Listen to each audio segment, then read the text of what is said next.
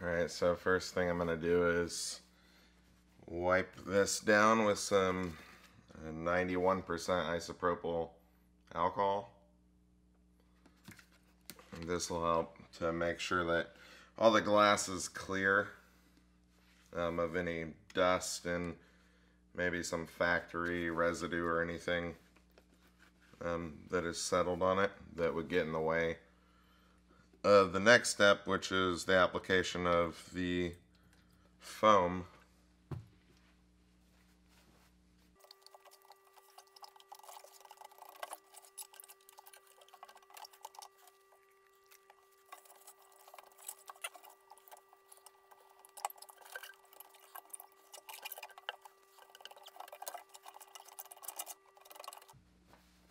One advantage of the 91 or 90% isopropyl alcohol is that it evaporates really quickly. It doesn't leave any residue as well, so really useful for cleaning glass when you need it to dry quickly. Also, things like electronics, you want to make sure to be real thorough. And next step, we'll apply a base layer of pond foam. This is animal safe, pretty much waterproof, water resistant at least, black. In this case, the brand is Pond Max, and the product is black waterfall foam. This is chemically identical almost to Great Stuff Pond and Stone, which is what I usually use. I just got a good deal on this stuff here. But this product is specifically made for use around moist and wet conditions. Also, things that are hard to stick to in certain cases, like brick and stone, ceramic, I'm assuming glass as well.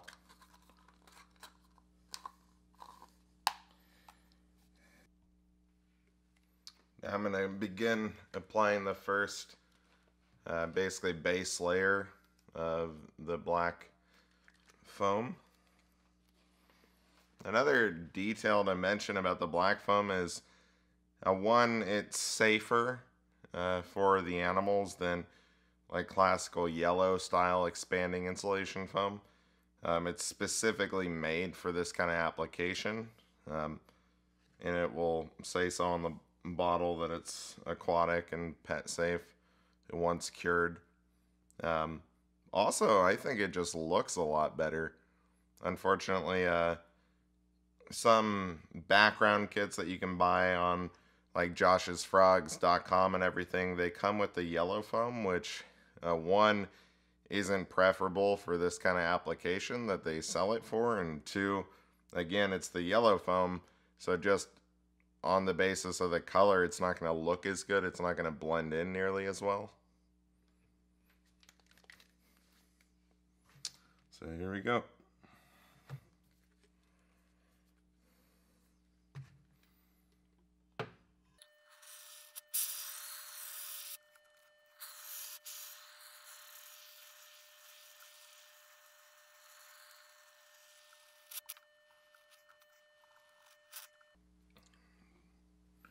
That ran out quick.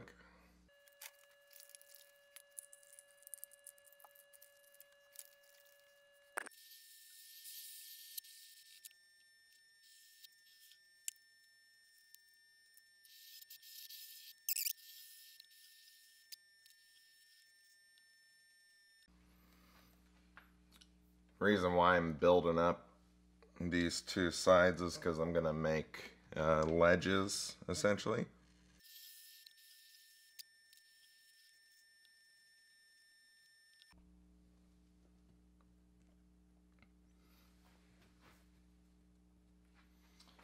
now I'm gonna start putting some pieces of cork bark in. Just gonna play around and see where I want them to go. I'm using some masking tape to help hold the piece of cork in place.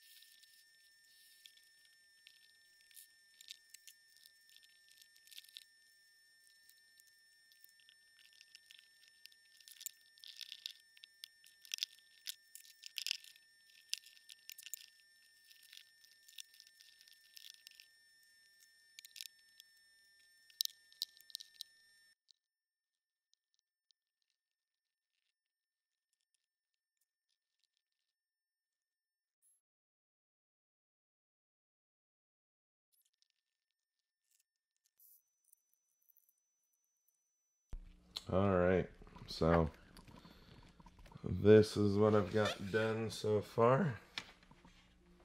Let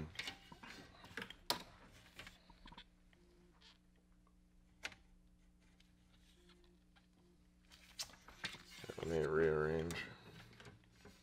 Okay, so you can see the foam has expanded quite a lot. So keep in mind, if you ever use it, you don't really need to use that much to get like 3 to 4 times the expansion. And now I'm going to shave down some of the edges of these cork rounds.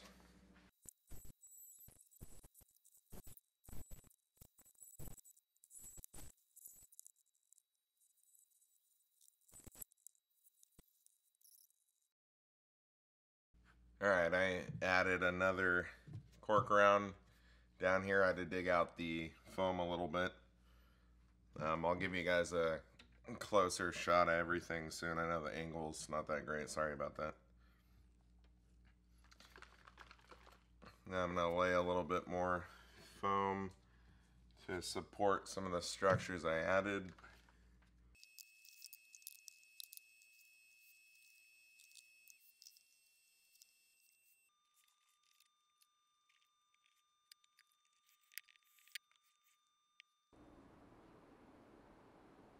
Alright, I'll give you guys another look at what I've done so far. I added that piece of rosewood, that additional cork round there. I added some foam to support it all, and then I shaved down most of the foam. You can see all the debris there and there at the base of the tank. It's probably a few cubic feet. You end up having to shave down a lot of the foam. And so I dug out the rounded tops and everything, and the center here, if you can kind of see going down there, to give it a lot more three-dimensionality. And in the next step, when we add moss and coconut fiber to the surface and everything, it'll give it a lot of contouring, which is nice.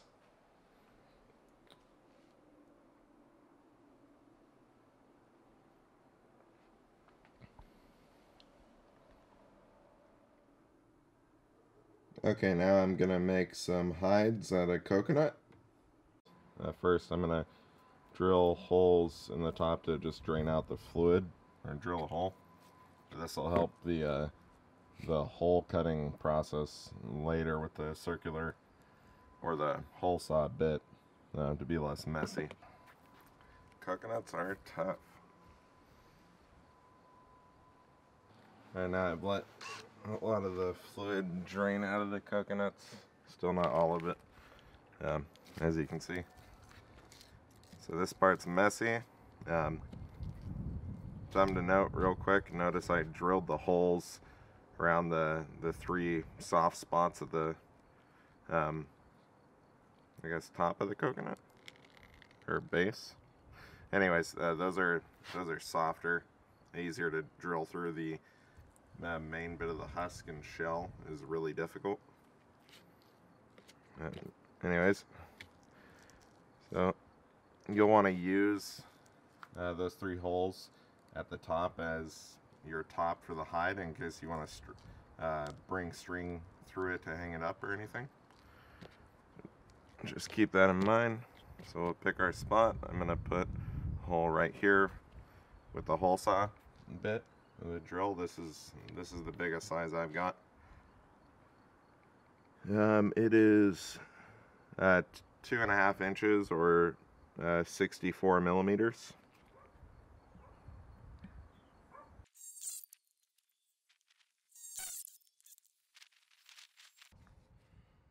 Right, 2 more to go.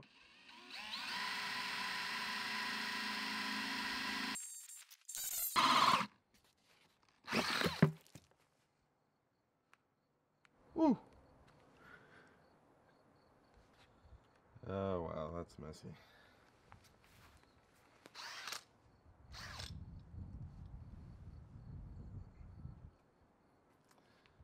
Yeah, please be very careful when you're doing this.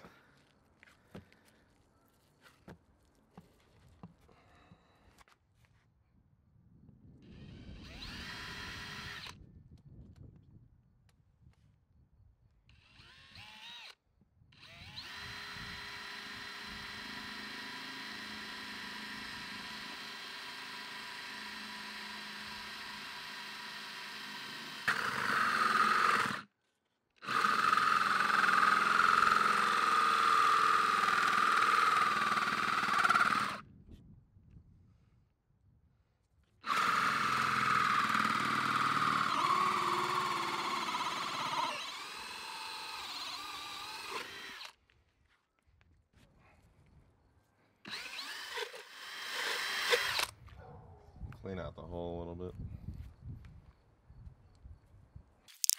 Alright, so now we've got the 4 holes drilled. Next step is to scrape out all the flesh inside, basically. The white fruit bit of the coconut. You can use either like a blunt knife or preferably like a spoon or a fork to do this.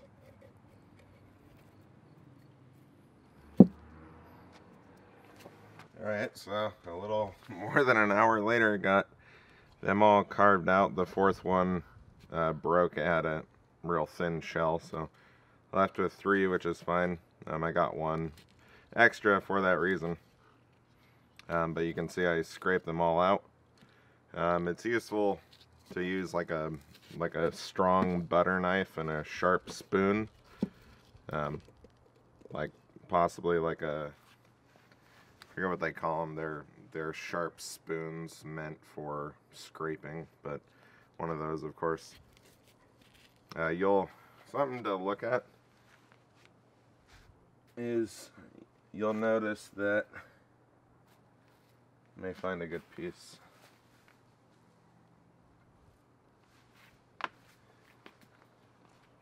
The inside of the coconut, the outside, the outermost part of the white flesh, that has part, or the first layer of the actual husk, the shell bit of it, and you actually have to peel that part out as well. It makes it easier than just scraping the meat.